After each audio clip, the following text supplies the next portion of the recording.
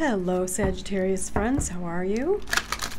Welcome to your May 2022 reading. So let's see what's in store for you, for all of you that have a Sagittarius sun, moon, or rising sign. And we're going to start out, with the tarot with this card that just flipped out.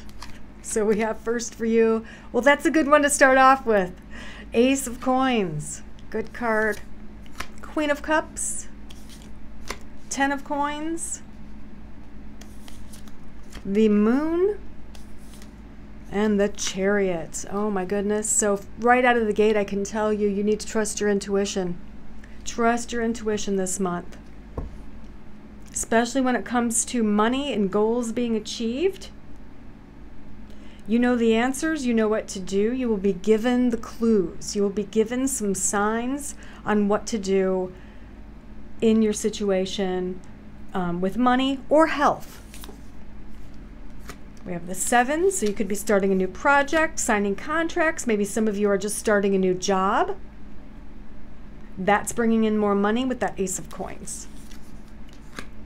We have possibly, oh boy, you're being courageous in relationships, aren't you? There's possibly a relationship here coming in, or strengthening of a relationship if you're in a relationship now. I love this Lovers card. Look at that. Isn't that great?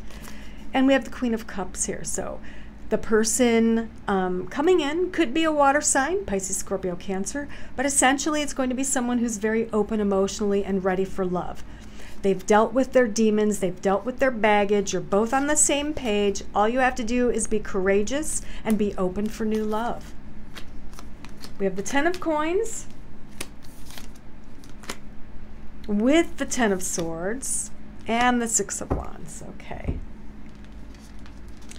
So this kind of goes along with the first few cards I drew here, which point to possibly starting a new job or something new beginning.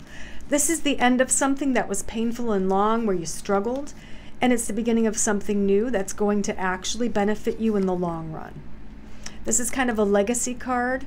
It's a card where you're focusing on the further future. You're focusing on your retirement, making sure you're going to be financially secure and all those good things. So that's kind of what's happening here. The wheels are being set in motion for you to be set when you're in your retirement age. All right. There's goals being achieved as well, and you're going to be seen as a winner or as someone very gifted in whatever it is you're doing for your career. Now, what does the Moon have to tell us? What does the Chariot have to tell us? Let's see. Oh, we have wishes coming true, goals being met. There is the utmost security here on the home front for you, Sagittarius.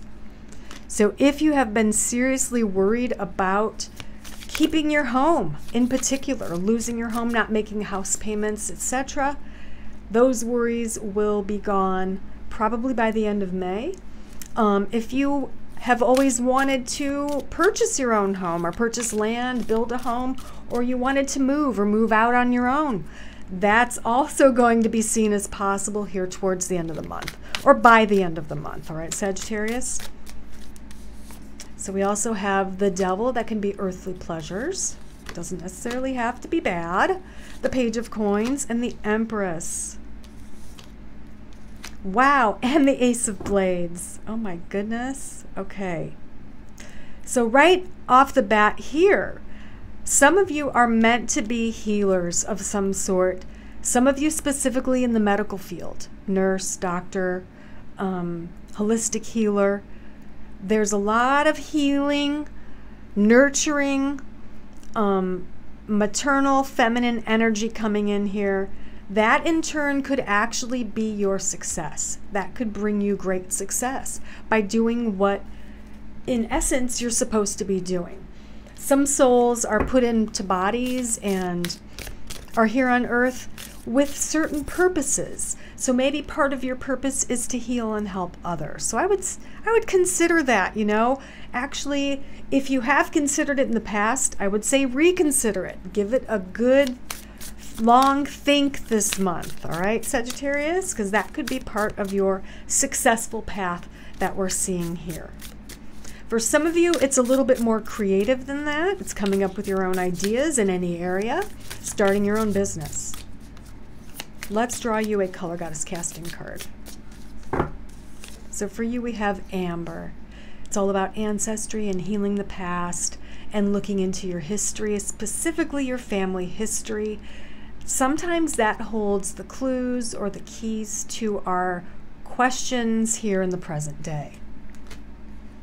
And let's draw you a chakra card and see what comes up for you. No colors really jumping out at me yet. Maybe the blue a little bit, I would say. Okay, and for you, we have this purplish stone, which is, actually it's bluish. It's lapis lazuli, lapis. It's actually bluish. And it helps the throat chakra. And I would add, for me, it helps that third eye chakra. Expression. Express your true self. The world needs you. So there is that blue. Blue is that throat chakra, and it is all about speaking your truth, about self-expression, creativity, and tapping into that energy. All right? So there you go, Sagittarius. Have a great month. I'll see you next time. Bye.